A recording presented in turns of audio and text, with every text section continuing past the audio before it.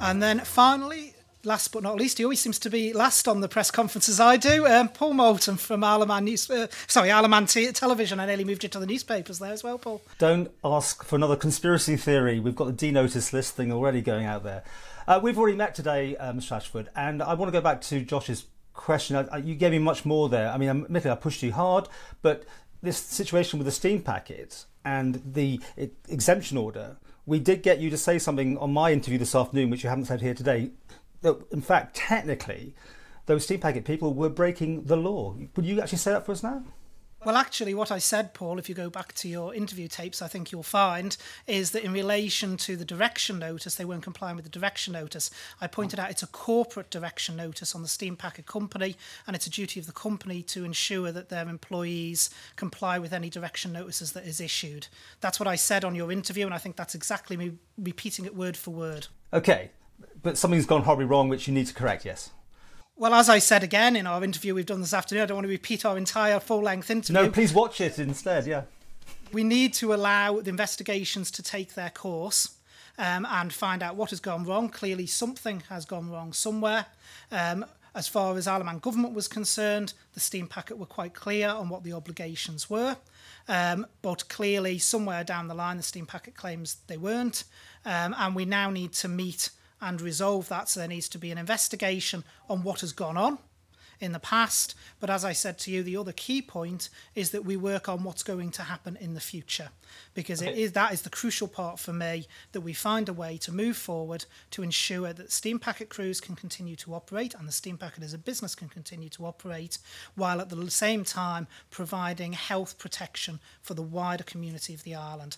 That for me is the crucial point. For me, investigations come secondary to that. Is it a police investigation, though?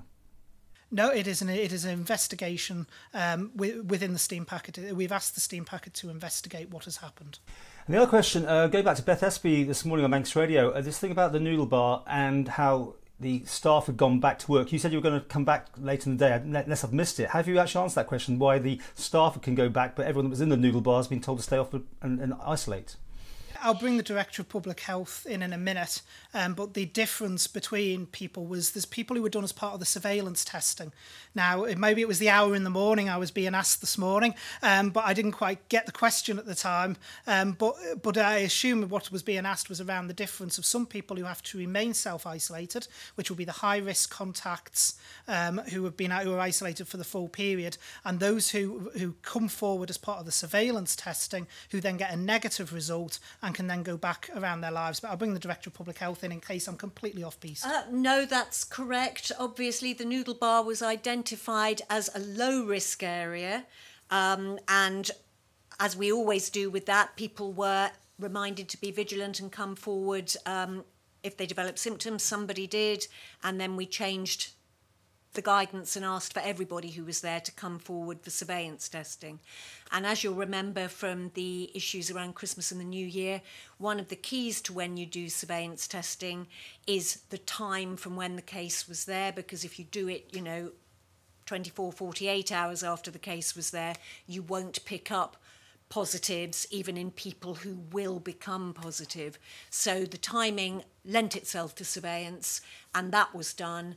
The people who have come back negative from that, including the staff, can go back to being low-risk contacts, which means they can go about their lives, but with vigilance for any symptoms and reporting of those should they emerge. So with that positive from the member of staff, wasn't it, or whatever, No. Does that not move it from low to medium risk or something? Or No, it wasn't a member of staff, it was another customer, and on follow-up contact tracing, geographical proximity between the recent case and the original one was confirmed, so that doesn't widen it out any further. In fact, it enables us to say we don't need to widen it out any further. Widen it out any